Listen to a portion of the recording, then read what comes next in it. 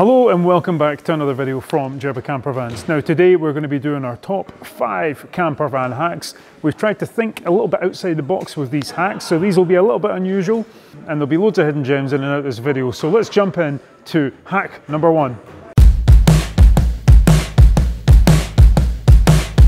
So the number 1 camper van hack in our list is going to be mobile phone applications.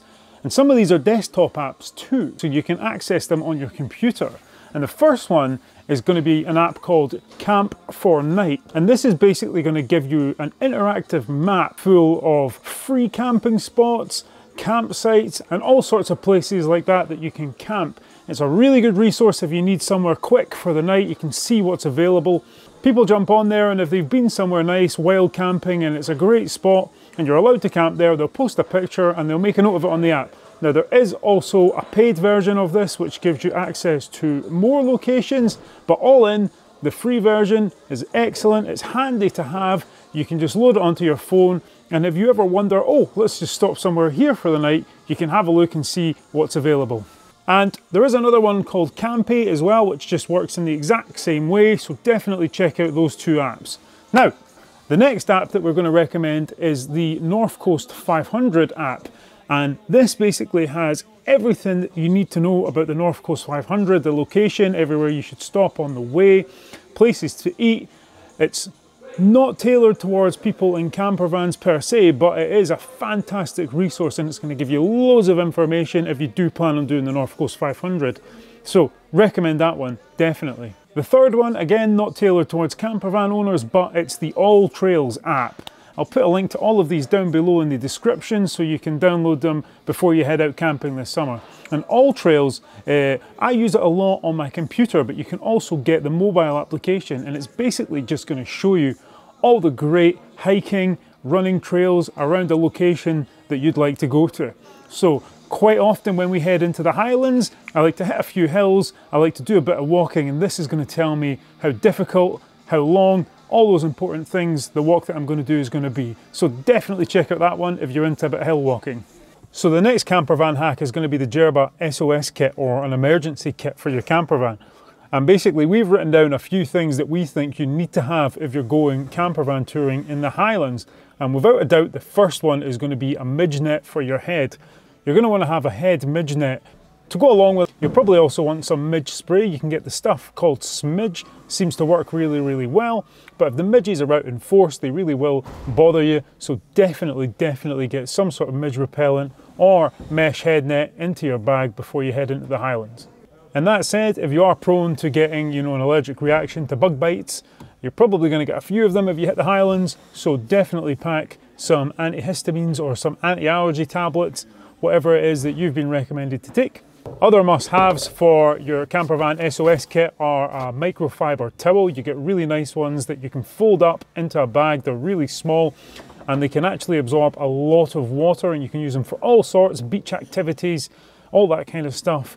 An obvious one as well is a first aid kit. If you jump on eBay or Amazon, you'll be able to get a really small, really handy first aid kit, which will have everything you need for any small bumps or scrapes that you might have to yourself on the way.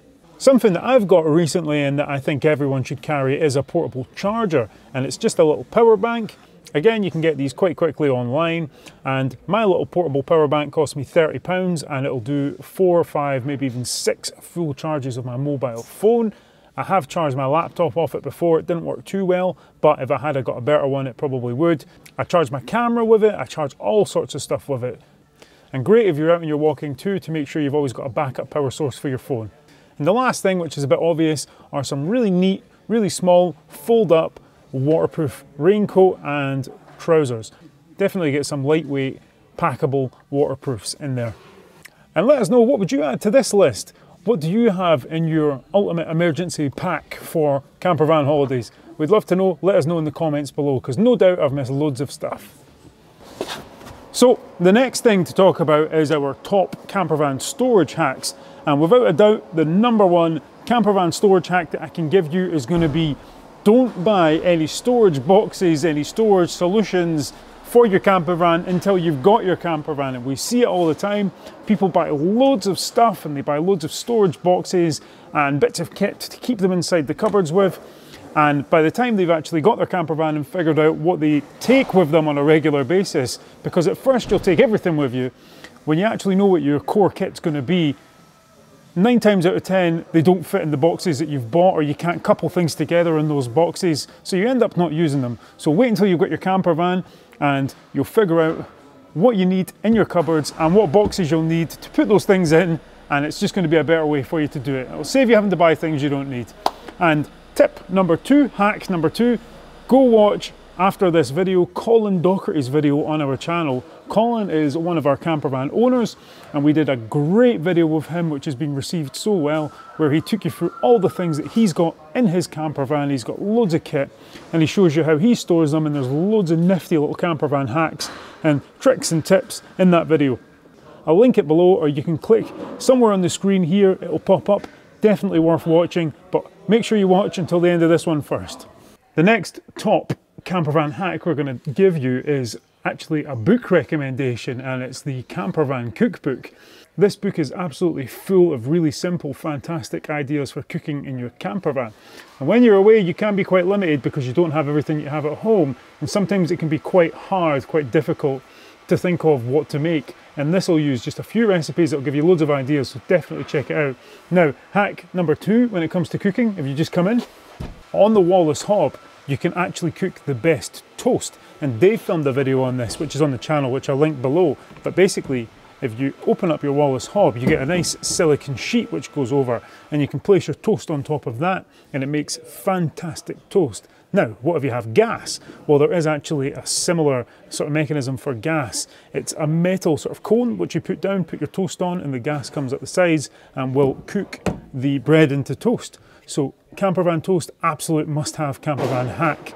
And if you'd like to go for something a little bit more sophisticated, there is also the Ridge Monkey, and the Ridge Monkey basically cooks anything and everything.